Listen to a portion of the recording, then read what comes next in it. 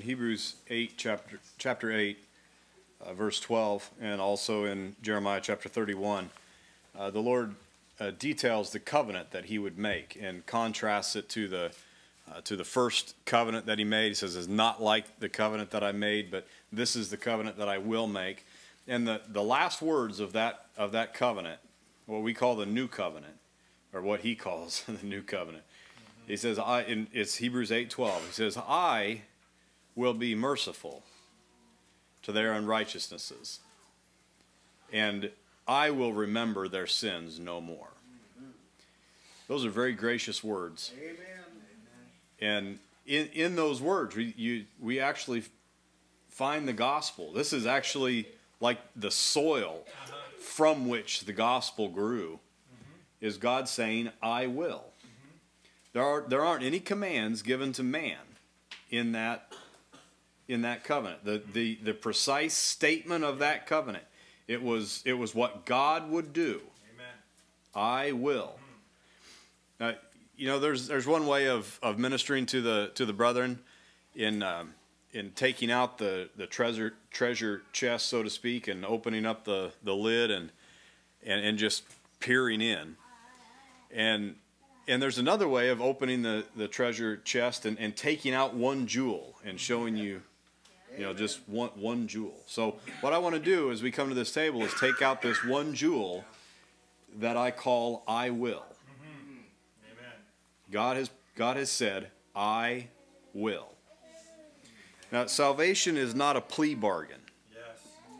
It's not man convincing God and prevailing like in an argument, and so God saves, and a plea bargain has been achieved. The gospel is also not negotiated peace. It's not give and take. Like striking a deal, finding the middle ground. No threats made. That's not how the gospel works. Salvation is also not a divine reaction to sin. Sin was not the impetus of the gospel. The gospel is born out of I will. So God's not reacting. Oh, look what man did. We're going to have to do something about that. The gospel is also, the gospel is not God fixing up what you mess up. It's too small of a. Now can God fix? Well, sure, but that's not the foundation of the gospel. Heaven doesn't wait for man to fall before heaven works. Heaven's on the initiative. In fact, the gospel is a divine initiative.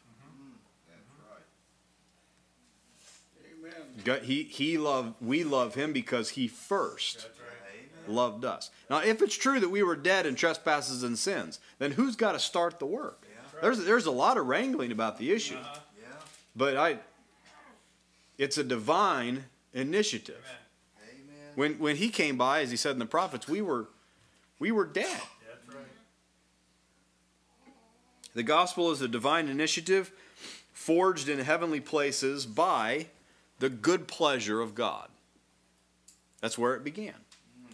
That's where it was like birthed.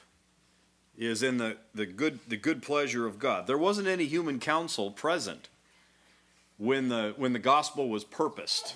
In fact, man hadn't even been created yet. So there wasn't any counsel added by man or any opinions requested. It's a divine initiative. So God wanted to show his grace, and he wanted to manifest his wisdom. Those two things are told us on an eternal scale of what God is doing. It's much bigger than God meeting your need.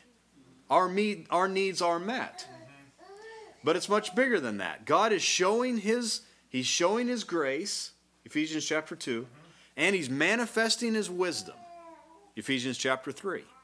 And so man has been made as vessels in which God is doing what he wants. Amen. It's a divine initiative. That's what I see when God says, he sums up the covenant by saying, I will. It's a divine initiative. Now this is what we need. This is, as Brother Fred was is famous for saying, is so perfectly adapted to our situation. So in God himself is the fountainhead of salvation. That's what Ephesians 1:9 means when it says that which he purposed in himself. So it's important for us to see the reason that God is saving. Because the devil promotes an imagination that God is just beside himself because he loves men so much.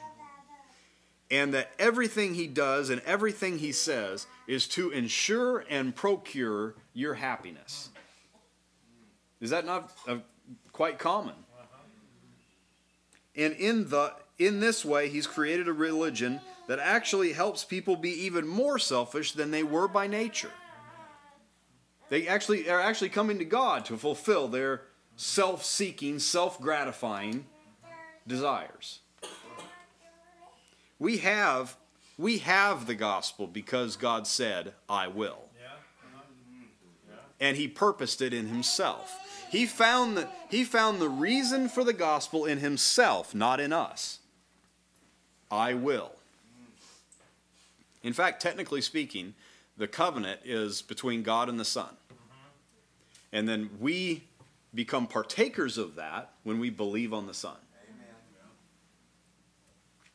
So in his I will, there's deepness of earth for your roots to grow down. It's into his I will. In his I will is the rock on which the wise man builds his house that stands through the winds and the waves.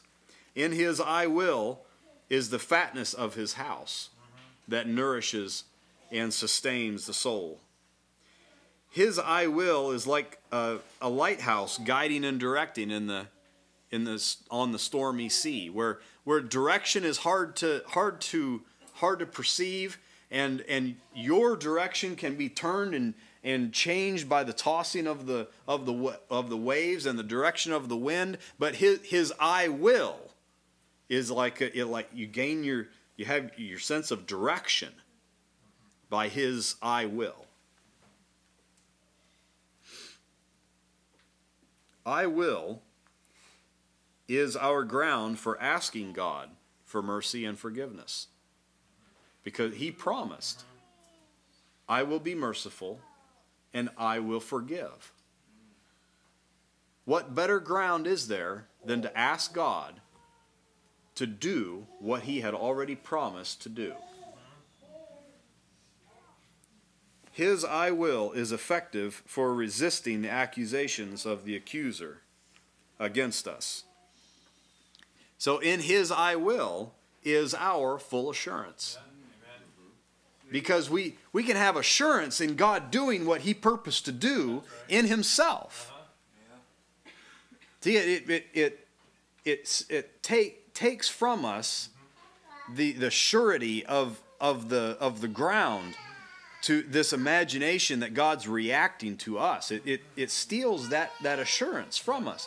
But we're believing in what God has said that he would do, that he will do. And as he said in the prophets, he asked, who will let it? Who's going to hinder God from doing? God is going to be merciful. It's just a matter of whether you get it. Amen. That's right. So his I will is worthy of our meditation. Yes, that's right. That's what we come to this table to remember, to bring up again, and to meditate, to think. That's David said of meditation that he would prevent the night watches. That means he was up when most everybody else was asleep, and it was in order to meditate in his word, because his word, what God has spoken, is worthy of this constant meditation, of this continual return to this table, to remember him, to meditate, to think, to bring up again, to look at again, to set your eyes, to fix your eyes on it. So the I will of God actually has set this table to which we come. Because God said, I will be merciful and I will forgive. That's why we have a table that's a blessing to come to.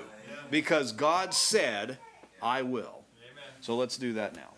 Our Father in heaven, we thank you for the gospel. We thank you for the blood of Christ and the body of Christ, which we come to remember. We pray that you would open our understanding more fully to the offering, the unspeakable gift that you have given to us in Jesus. And as we come to this table, Lord, we pray that you would give us strength in our minds to remember Jesus. We pray this in his name. Amen.